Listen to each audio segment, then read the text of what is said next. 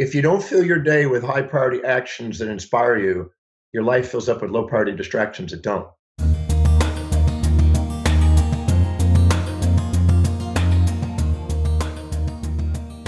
Hello and welcome to the Ultimate Health Podcast, episode 221. Jesse Chappus here with Marni Wasserman, and we are here on a weekly basis to take your health to the next level. This week, our featured guest is Dr. John Demartini. He's considered one of the world's leading authorities on human behavior and personal development. He's the founder of the Demartini Institute, a private research and educational organization with a curriculum of over 72 courses covering multiple aspects of human development. Dr. Demartini travels 360 days a year to countries all over the globe where he shares his research and findings. Dr. Demartini has been doing this work for so long, and he is a very well-respected authority in the world of personal growth, and we are so happy to have had him on our show. So here's some of what we get into today. We talk about how to set goals on what you really value, the power of delegation, eliminating distractions while keeping focused, and factors that make for a healthy romantic relationship. Lots of great, powerful information that we get into. Here we go with Dr. Demartini. Hi, Dr. Demartini. Welcome to the show. How are you today? I'm doing great. Thank you for having me. Well, it's a pleasure to have you on the show. There's so much we want to get into, but I think it's important we go back and start off by telling a little bit about your story. And I actually want to go way back to, I think it was when you were about 13 years old. And Dr. Demartini, you actually left home at this age. So let's talk about what happened here. I don't know if that's appropriate, but we'll see. I was playing pool with my dad in our barn. It was about 4:30 in the afternoon, and I said, "Dad, I need to go cleaned up. I'm going into town today." He said, "Well, son, you've been into town every day this week. You need to stay home tonight." And I didn't want to tell him that I had a girl that I was meeting up with for some reason. He said, "Well, you need to stay home." And I said, "Well, no, I'm not going to do that. I'm not going to mess up this date." He said, "Well, if you go out tonight, you don't come back.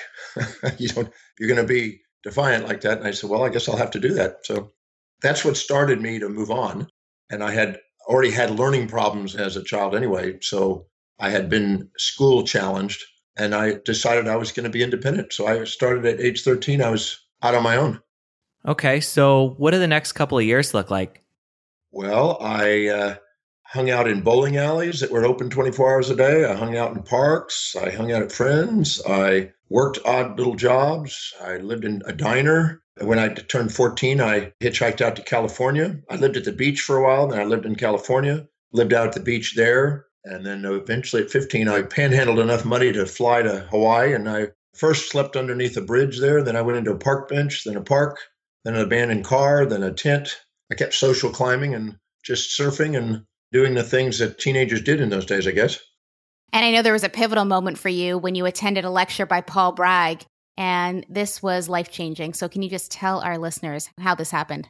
Well, I accumulated from the things I was consuming strychnine poisoning and cyanide poisoning. I almost died. I literally didn't think I was going to make it. In the process of recovering from that, I went to a health food store. In the health food store, there was a special flyer on the door as I was leaving saying special guest speaker Paul C. Bragg, Sunset Recreation Hall. And something intuitively said, I ought to go to that thing. And Paul Bragg was an amazing man, and he inspired millions of people around the world. I mean, even Steve Jobs was impacted by him. Donald Trump was impacted by him. The list goes on of the people he's touched. And one night and 1 hour, this one man with his one message, I was absolutely inspired, and I thought maybe I could overcome my learning problems. I had never read a book from cover to cover up until that point. I had speech impediments, and I had a desire to be intelligent, but I never thought I would be. And after that night, I thought maybe I could overcome this. And I decided that night that I really would like to learn how to read and someday be a teacher. That was November 18th, 1972. And I've been working on it ever since. So 45 plus years. Wow, it's a great story. Was there something specific he said at the time that inspired you, or what really hit home? Well, a number of things. He said that we have a body, we have a mind, and we have an inspiration, and that our body must be guided by the mind, and our mind must be inspired to achieve greatness, and that we needed to fill our days with things that are meaningful and set goals for ourselves, our family, our community, our city, our state, our nation, our world, and beyond for 100 to 120 years. And if you don't have something to live for, you die. He said that, deep inside you, there's a yearning to do something, amazing with your life, and you got to give it permission to come out. He took us through this kind of guided imagery meditation experience in that experience, I saw myself standing out on a balcony in front of 1,000,000 people speaking. I had no idea where that came from, other than maybe some sort of dissociative identity disorder, because I was learning disabled. And I've been using that as the vision that has helped me go around the world. And I've been in about 140 countries, and I've spoken to millions of people. So I think that had an impact on it, that vision that night. And it sounds like you really took that message from Paul Bragg to heart, because what you teach people now is to determine people's highest value and doing things that are meaningful in their lives. So describe how you took this important message for yourself and now how you translate it to all these people that you get to speak to. Ever since that night, I just had a dream to overcome learning problems and learn and read and study and fill my mind with the greatest ideas I can and share them with as many people as I can. And I guess I've been a relentless man on a mission. And I do about 1,000 interviews a year, and I do about 300 to 400 speeches a year, and I'm constantly writing every day. So I don't have anything else that I'd rather be doing. That's the most inspiring and most meaningful, most fulfilling thing that I get to do every day. So I just do it. When I first moved back from Hawaii, I had to fly to LA and I had to hitchhike back to Texas. And I took a GED, high school equivalency test. And Paul Bragg gave me an affirmation that I'm a genius and I apply my wisdom. He said, to overcome your learning problems, say that every single day and never miss a day. He said, if you do that, sooner or later, the cells of your body will tingle, so will the world. And I thought, okay. So I started saying that. I've never missed a day in 45 years. I said that, and somehow I guessed, and I passed a high school equivalency test. And all of a sudden I had a high school degree, not because I went to school, but because I took that test. And my parents said, why don't you try a college one? See if you can pass that one too, a college entrance. And I went and took that, and somehow I guessed. I literally just guessed and put in dots in these little circular dots thing, and I passed. And then I failed my first actual test in school when I tried to go to school, and I almost gave up on the whole thing. But my mom said something to me that was absolutely massive. She said, son, whether you become a teacher, healer, and philosopher and travel the world like you dream, whether you go back to Hawaii and ride giant waves like you've done, or you return and panhandle as a bum on the street, I just want to let you know that your father and I are going to love you no matter what you do. And when she said that, I don't know how to describe it. It was my hand went into a fist. I looked up. I saw the vision of speaking in front of 1,000,000 people. And I said to myself that I'm going to master this thing called reading and teaching. I'm going to do whatever it takes. I'm going to travel whatever distance. I'm going to pay whatever price to give my service of love. There's a part of me that just says, no matter what anybody does, no one is going to get away with this thing. And I got and hugged my mom, and I went in my room and I started memorizing a dictionary and learning how to speak and pronounce things. And my mom tested me on 30 words a day until my vocabulary was strong enough where I could pass school. And I just went on and just excelled from there. And I just started reading 18 hours a day, 20 hours a day. And then at age 18, my first student appeared, and then just kept growing and never stopped.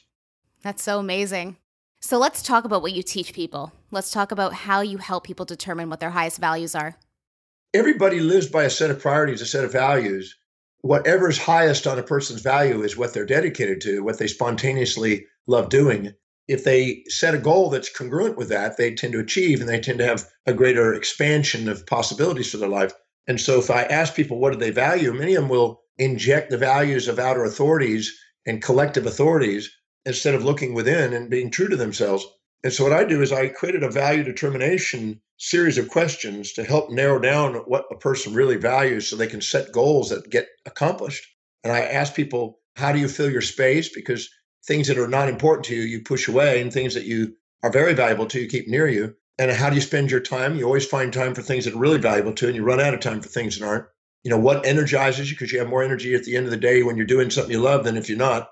And what do you spend your money on? You find money for things that are valuable to you. Where are you most ordered? Where are you most disciplined? What do you think about, visualize, and affirm about how you want your life that shows evidence of coming true?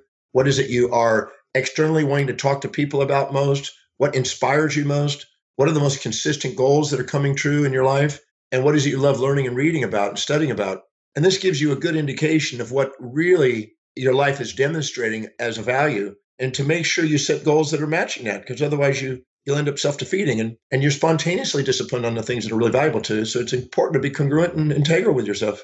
So most people are probably going through life likely living in disconnect with what their values are. They're working a job, or maybe they're not having the family that they want to have. They're not really getting true to themselves.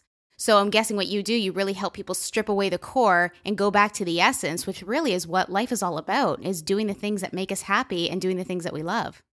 If you don't fill your day with high priority actions that inspire you, your life fills up with low priority distractions that don't. And if you don't pursue challenges that inspire you, you attract challenges that don't.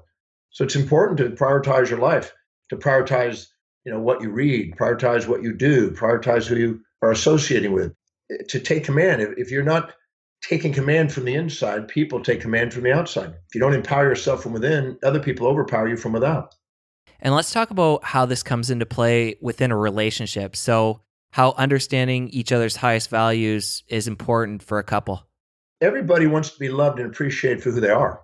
And who they are revolves around their highest value. I've taken thousands and thousands of people through the value determination process. And I ask people, now that we've determined what's highest on your value, how many of you can see that your identity literally revolves around it? And every hand goes up. And I explain to them that your ontology, your state of being is revolving around that one highest value. So a person in a relationship, they want to be loved for that. And so they want to be able to fulfill whatever is valuable to them. People think that somebody's committed to you. They say, oh, you need to commit to me. But the real truth is people are committed to the fulfillment of what they value most. And if you don't assist them in fulfilling what they value, they withdraw from you. And they seek people that do help them fulfill what they value. It's wise to ask this question. First, determine the values by doing the value determination process between the two partners. And then ask, how specifically is what your partner is dedicated to, their highest value, what's most inspiring and fulfilling to them? How is it helping you fulfill yours? And you need to answer that no less than 30 times, maybe up to even 80 times. Just keep linking and myelinating the brain to see that what they're dedicated to is serving you. So when you do that, you have the ability to articulate what's inspiring to you in terms of their values. And once you do that, two people start to not have to fix each other and project their values onto each other. Because if you can't see what they're dedicated to is serving you, you'll tend to be self-righteous because you feel challenged. And then you'll tend to project your values onto them and expect them to live in your values, which is futile. But when you finally appreciate what they're doing, you start to respect them. And the dialogue goes on instead of an alternating monologue. And you help build the relationship. So I've taken people that, I had them this weekend in the Breakthrough Experience program that I taught. I had a couple that were sitting there. They were just about to throw in the towel. And they said, this is our last effort. And I made them do the exercise for 3 hours. And it's huge, huge difference. They both said, how come somebody never taught this to us? I mean, it's like, this is like so simple. And they started to appreciate what each other's were doing instead of trying to change it. Now we're going to take a quick break from our chat with Dr. Demartini to give a shout out to our show sponsor, Sun Warrior. Not everybody wants to take their vitamins in a capsule form, and Sun Warrior has Vitamin Mineral Rush, which is a liquid form of minerals that you can take in any beverage. You can put it in your water, put it in your smoothie, and you're getting a wide range of B-complex vitamins, fulvic acid, and you just sip that back. It's going to give you a boost of energy, and it is really easy to absorb as well, which is a huge benefit. So get yourself some liquid Vitamin Mineral Rush and add that to your cart for your next order. As a listener of our show, you get 10% off all Sun Warrior purchases. To take advantage, it's super easy to do. Just go to ultimatehealthpodcast.com/SW. Again, that URL is ultimatehealthpodcast.com/SW. For listeners in the US and Canada, you can bundle your order together, spend $100 or more, and you get free shipping.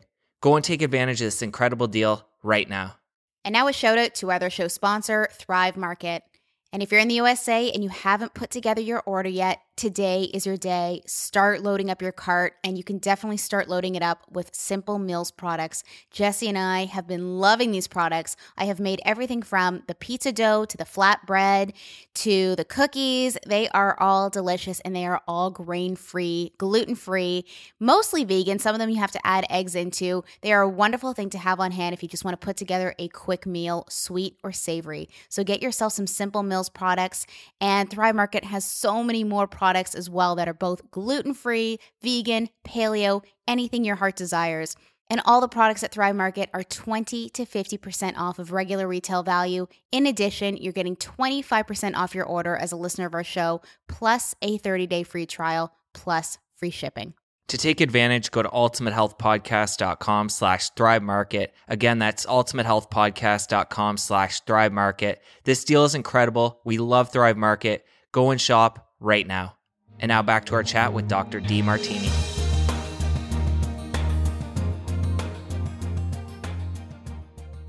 Earlier, you touched on high priority actions versus low priority distractions. So first of all, how do we determine which is which? And then what do we do with whatever falls under each of these categories? I was speaking in Dallas, Texas at the Anatole to Mary Kay's group. We had 4,500 women there. And afterwards, I had a chat with Mary Kay Ash. And I asked her, what advice can you give young aspiring speaker traveling the world? And she said, every day, write down the 7 highest priority action steps you can do that day that can help you fulfill your dreams. And so I got some index cards out and I wrote those down every day. And I did that for a couple of years and had nearly 1,000 of them accumulated. And then I went through there and I looked at what was the priorities of the priorities of the priorities of all those days. I took the first card and I wrote down what was on it. I tossed it. Took the second card, wrote down what was on it. And anything that was duplicate, I put a // And I just kept going through it to see what was the highest priorities of the highest priorities over time. And for me, it ended up being research, write, travel, teach. So I realized that, okay, these are the highest priority actions that keep showing up to be the most productive things I can do. And then what I did is I made a commitment to delegate everything else off my plate and give all lower priority things to other people and give them a chance to do what they love so I can go do what I love. And then I made a list one day after reading Alec McKenzie's book, The Time Trap. I made a list of everything that I did in a day. And right next to it, I wrote down how much does it produce per hour as far as productivity and service. And then I write down how much meaning does it provide me on a 1 to 10 scale. How much would it cost to have somebody do this if I delegated it? And how much time is spent on it? And by going through that and sorting through that, I was able to prioritize what was really most important to least important. And it just happened to match perfectly what I found with Mary Kay. It was identical. And so I realized that my job is those 4 things, and my job is to delegate everything else away. So today, I don't do anything else. I haven't driven in 27.5 years. I haven't cooked since I was 24. I don't do domestic things. I don't do administrative things.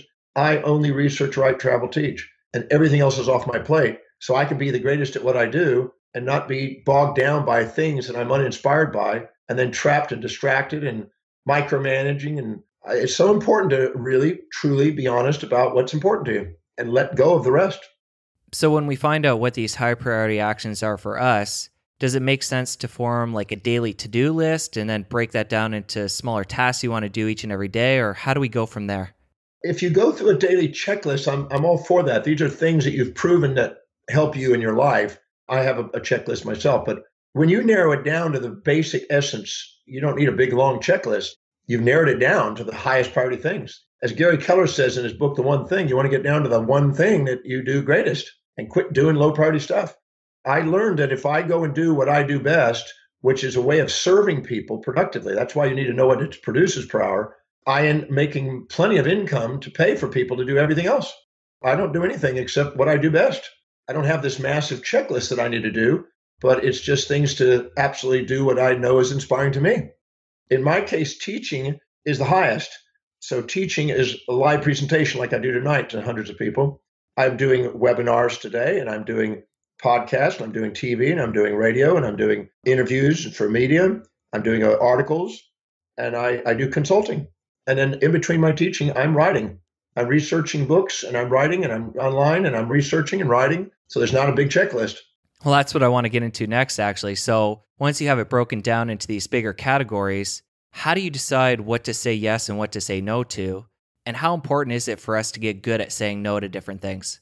Well, if you can't say no to things that are low priority, you'll never get to say yes to things that are. So your job is to say thank you, but no thank you. That's not priority. Now, today, I've even delegated that out. I have all my priorities laid out. I hand over to one individual worldwide who has a governance over my itinerary, and she gives me an updated itinerary daily. We know that teaching comes in number 1, research is in there, and I have somebody that I delegate that to. And as interviews come in around the world, I have it all go filter through, and she prioritizes it and then sends it to me the day before so I know what my itinerary is. So I don't even have to do that. I already know what it is. I've delegated that responsibility out, so I don't have to sit there and do administrative work of any form. When you make a list of what you do and how much does it produce per hour per day, I found out a long time ago when I was in practice years ago, I found out that me sitting there, even with the clients, was less productive than me going out and speaking and inspiring people to become clients. And I found that one produced way more. So why would I do something that's less productive unless I want to devalue myself? So I just let go of anything that was devaluing me, because anytime you do low priority things, you devalue yourself. Anytime you do high priority things that are most productive, that serve most people, you value yourself. So it was pretty straightforward on which is which. And when when you fill your day with very high priority things and you have a full agenda, it's easy to say no when you got a full day. So, question for you. So, you're functioning at a high level right now, traveling across the world, you've got a big team. What about people in their everyday life? How can they take on things like outsourcing or delegating, whether it's running a household or in a small business, or just practicing that art, which can be a very difficult art, I know for myself, and even as our business is growing, now we're starting to need to delegate more and more. And it takes time to take that on. So I just want you to maybe inspire people who maybe need to look at how they can start to maximize their life at where they're at right now. Well, the exercise I just gave you, where you write down everything that you do and how much it produces per hour, whether you're at home as a mother or whether you're at work, this exercise works. I mean, I've used it on both cases many, many thousands of times. And many times, housewives that are sitting there, they realize they're doing maid service. And this may be confrontive what I'm about to say, but anytime a woman is capable or a man is capable of earning and producing and serving people at a higher level, and they're going in there at home, they're sitting there doing mediocre jobs that are $10, $20 an hour jobs, they're devaluing themselves. They'd be wiser to go out and do a little bit of work, even if it's part-time, and pay for some specialist to come in and do that and then have higher quality time with the kids. But if you're sitting there trapped because of some idealism, because somebody who wrote a book who has no potential for greater income is telling you that this is how you live your life and trying to be a super mom and scattering yourself and disempowering yourself, well, that's foolish. I've had thousands of women over the years get out of their trap just by doing that exercise, prioritizing it and working their way up and gaining specialized knowledge and starting a career path that allows them to do the things they love, or their husband doing the same thing. So he's able to produce more. So they have more income to hire specialists. I tell husbands, I said, do you want to be married to a maid? And they said, no. I said, why are you doing it?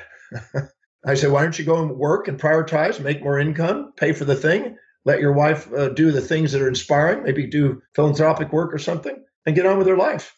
Otherwise, they're going to be trapped doing something that they're not inspired by. And then they're going to be blaming the husband and say, well, you should be doing this with me because I don't want to have to do it. And this is not how you live an inspired life. So you have to prioritize. Now, if you love cooking, then fantastic, do it. But if you don't, then be honest with yourself and see if you have some skills that can be developed that can serve people and give you your own identity. You could otherwise resent your own children over time for trapping you.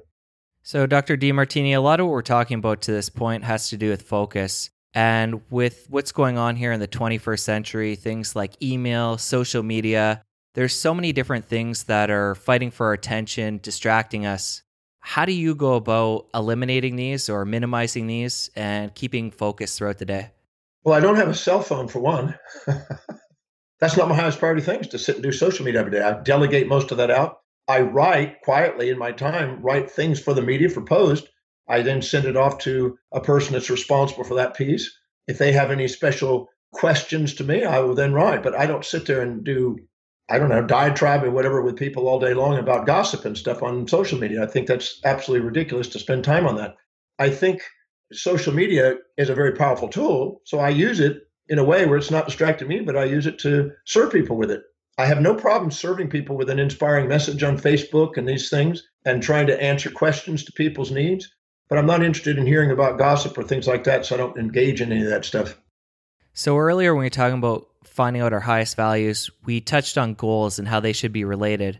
How do you yourself go about goal setting?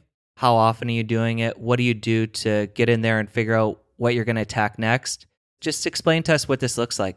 Most people set up fantasies, and then they end up having anxiety and fears and hesitations, and they don't know why, but their unconscious is trying to whisper to them, saying that the goal they're setting is not balanced, and they haven't used their executive center to mitigate the risks and strategize the pathway through the real challenges it faces to accomplish a great goal. I always say, start with what you know and let what you know grow. Don't waste your time on a goal that you're questioning, only something you're certain that your life demonstrates you're committed to. If you don't see any actions towards a goal in a short period of time from setting it, it's obviously not important to you. You'd be doing it. And to make sure you chunk it down into small bites and do little action steps every day. If you take a little action step every day towards a big goal, you get it. I always say piggy banks become biggie banks, and little actions make big dreams. See, when you live incongruently with your highest values, the blood glucose and oxygen goes up in the executive center of the brain and awakens the area of the brain that sees a vision, that strategically plans, executes it, and governs the emotional behavior. And so if you're setting a goal, and if it's really truly congruent and important to you, you'll set a strategy on mitigating any possible obstacles. You'll see them on the way, not in the way, and you'll pursue it. You won't give up on it. But many people set up fantasies like a New Year's resolution, something, a temporary fantasy, and then the second it gets challenging, they give up on it.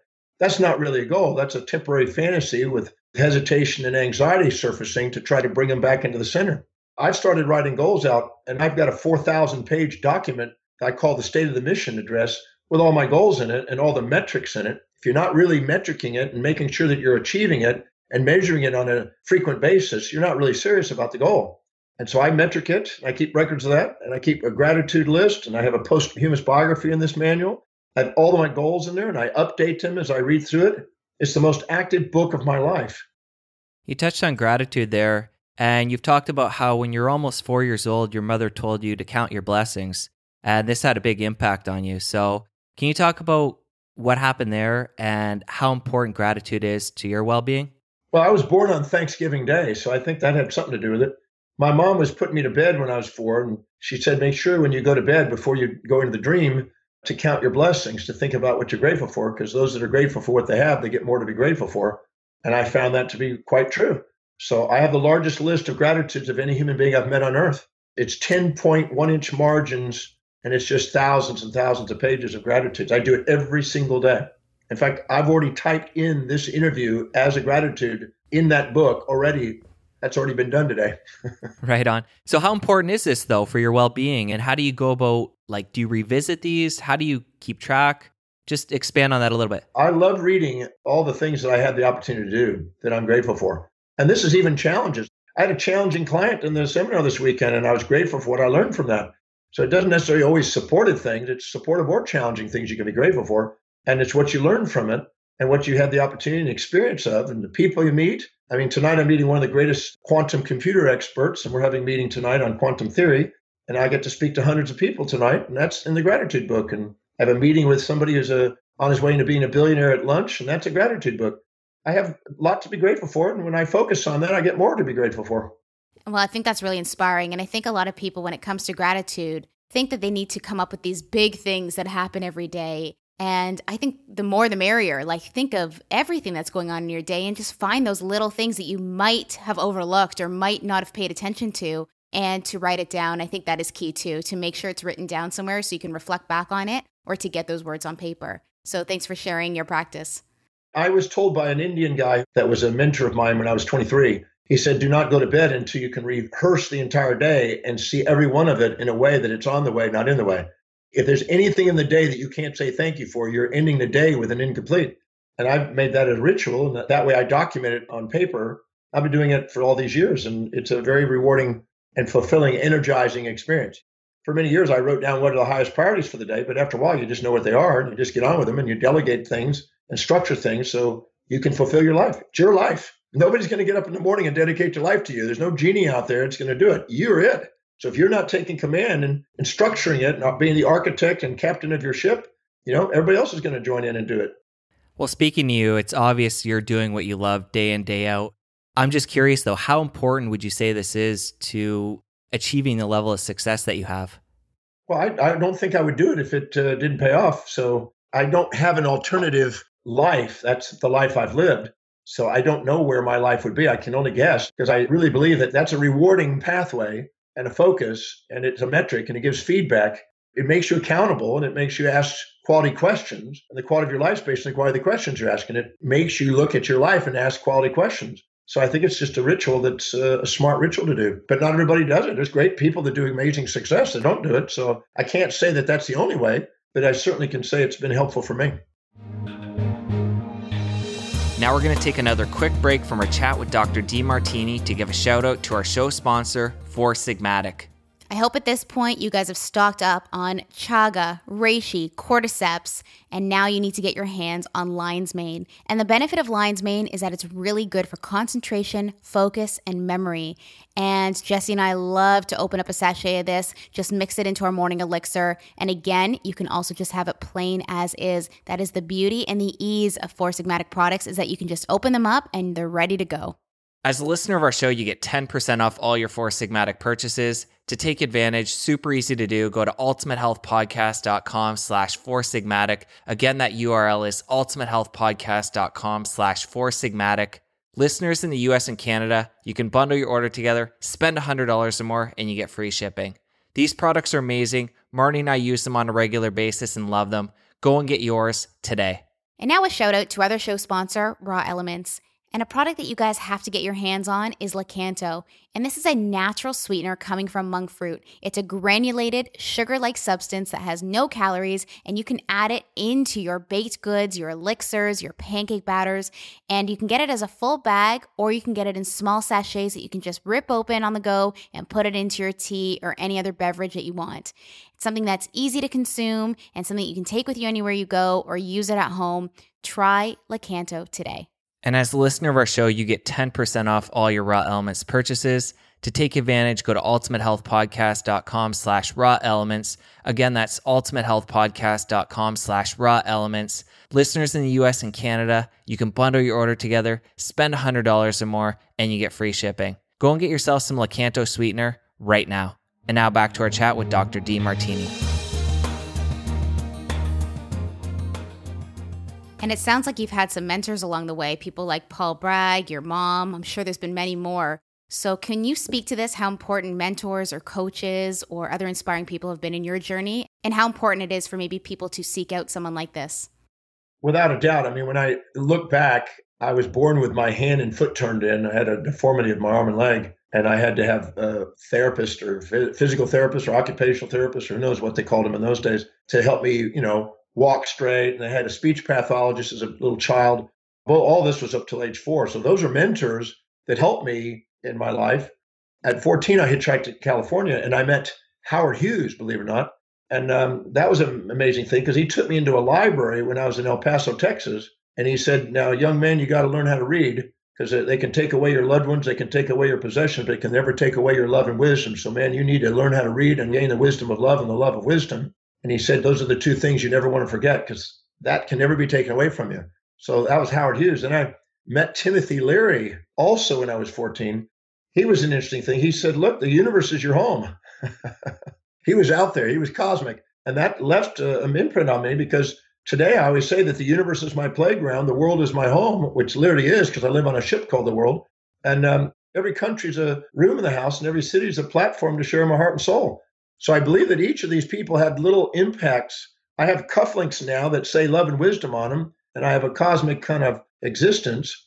So everybody had an impact on me. Then I met Paul Bragg, and that definitely had an impact on me. Then I met Lakeshwar Ram, this Indian guy, had 6 PhDs at 23. He had a major impact on me. Then Jim Parker had an impact on me in the speaking industry. Mary Kay had an impact on me. And thousands of books. I mean, I've read over 30,000 books. And then religious leaders that I've met the Bonpo Lama and the Dalai Lama and the Pope and these people. So they all had influence. And now today I have specialists in different fields. They send me literature and updated research that's inspiring to them on a regular basis. So it helps my research. So I've even delegated my research so I can read the highest priority material from the greatest minds in the greatest fields. So I'm constantly getting mentors in that way. There's hundreds of mentors along the way, but I can't say there's just one, but been many. Do you think you just got lucky by being introduced or stumbling upon some of these people all along your life?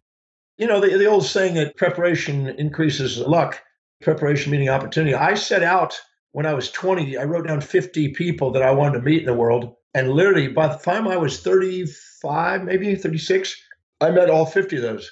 That's amazing. Right now, that list, I keep a list of all the people that have, anybody that does global things, it's known around the world that does global things, whether it's in media or it's in politics or in religion or it's in business leadership or whatever. I keep a list of them, and it's now going close to the 2,000 mark. So I keep an inventory. I'm very much a metric person. I figured if I associate with people that have global effect, I have a higher probability of creating a global effect. That's a great way to look at it. And what do you recommend to someone who's maybe looking to be inspired by somebody or hasn't had that opportunity to, meet that special someone or, whether it's coincidence or by purpose? So finding a mentor for people, like how can we get people inspired to do that? Well, the first thing to do is have a vision. If your vision isn't big, you're not going to do big things. When I was 23, 24, I was in school. I made a list of all the Nobel Prize winners. I wanted to read every single thing that they had ever written, all their Nobel Prize winning speeches.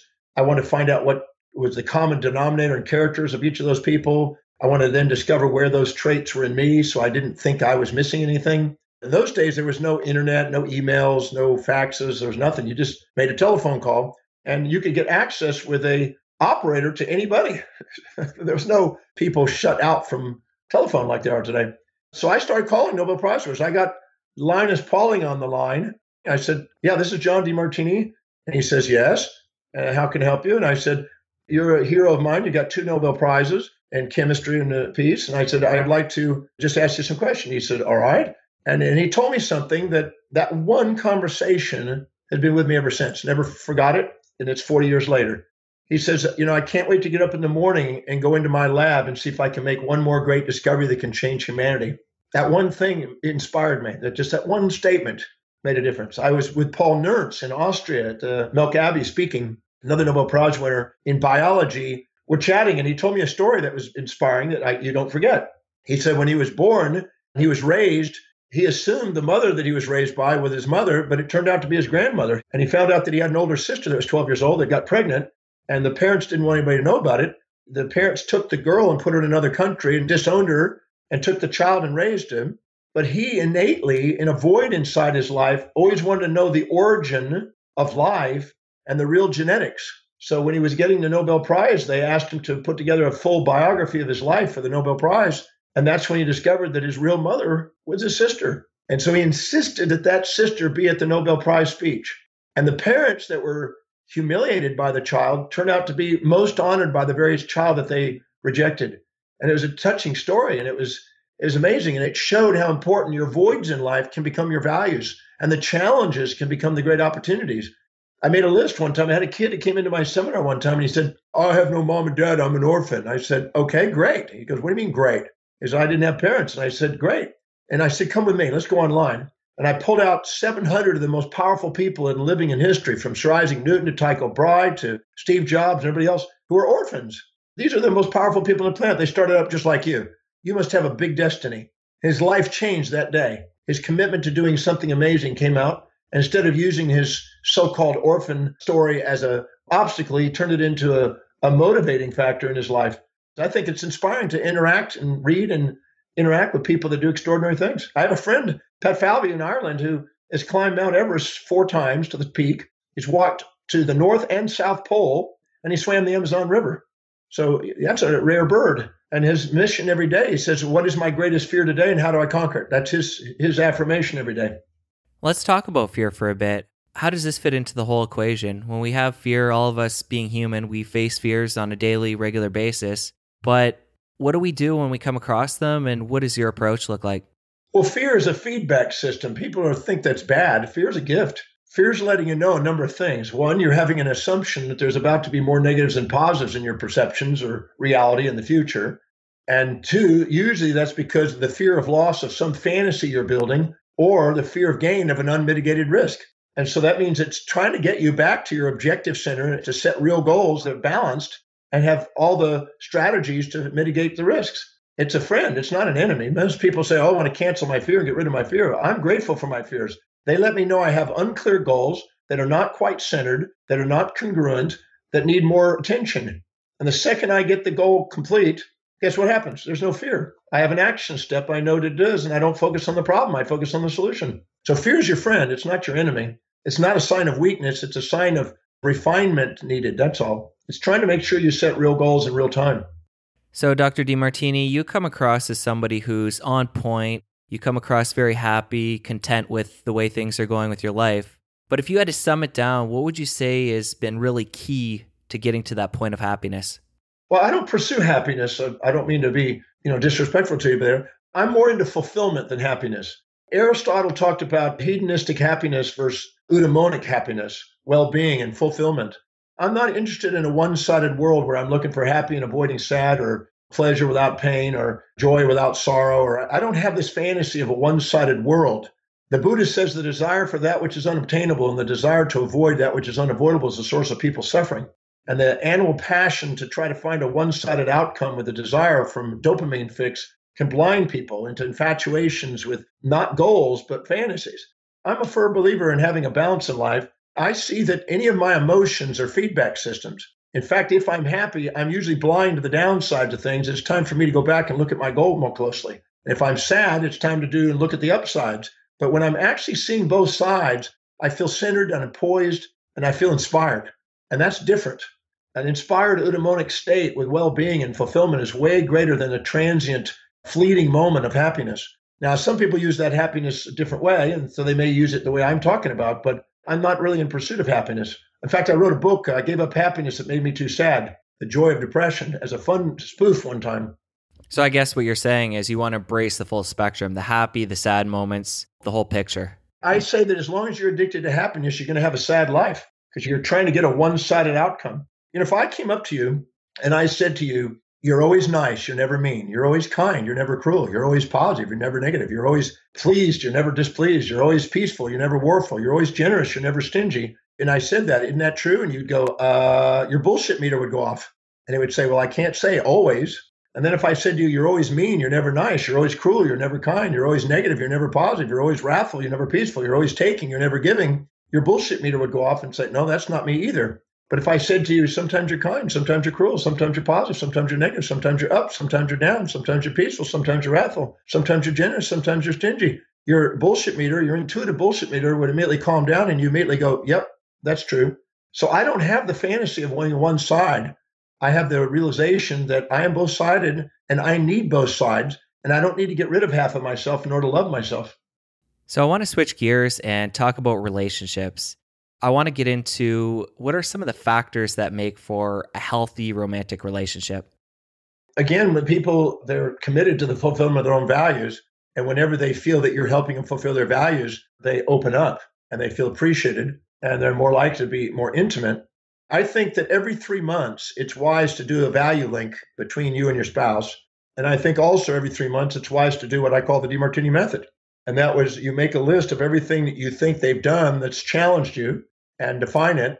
I ask the question, what specific trait, action, or inaction have they displayed or demonstrated specifically that they've done that you feel most resentful to or upset about?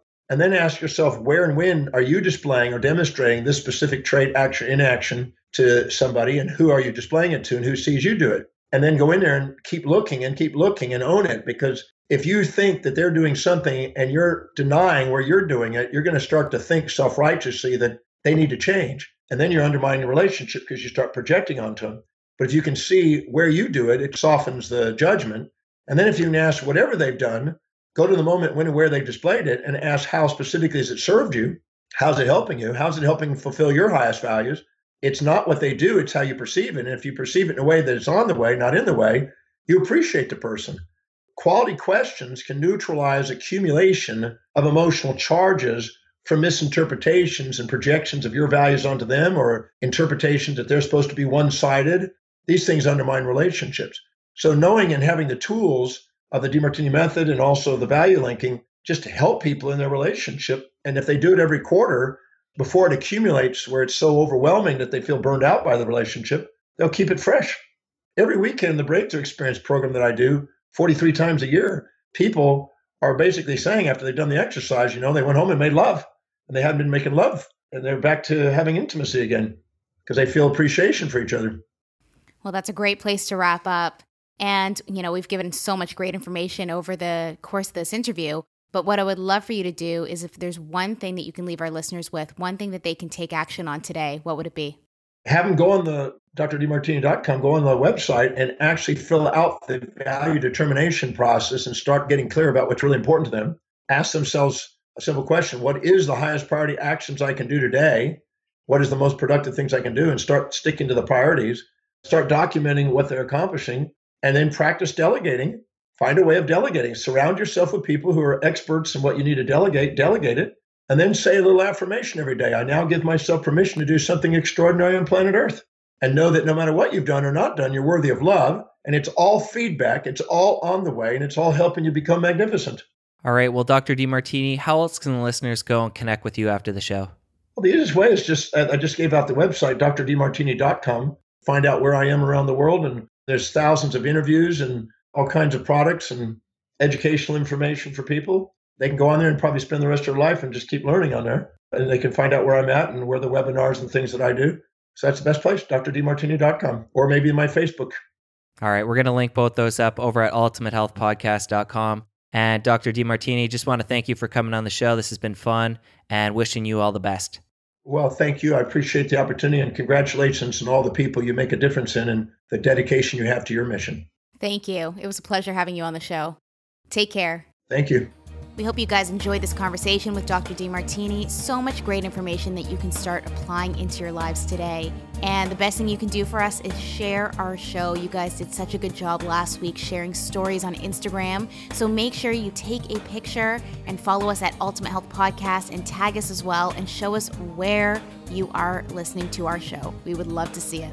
Thank you guys so much for helping share the show. We really appreciate it. And you guys rock for helping us continue to grow. Before we let you go, I want to give a shout out to our engineer and editor, Jason Sanderson at podcasttech.com. Jace, thanks for doing such a great job with the show. And this week's fun fact about Jace is that he likes making his own studio equipment, and he's just about to order some new parts to start building. That is awesome. You guys have an awesome week. We'll talk soon. Take care.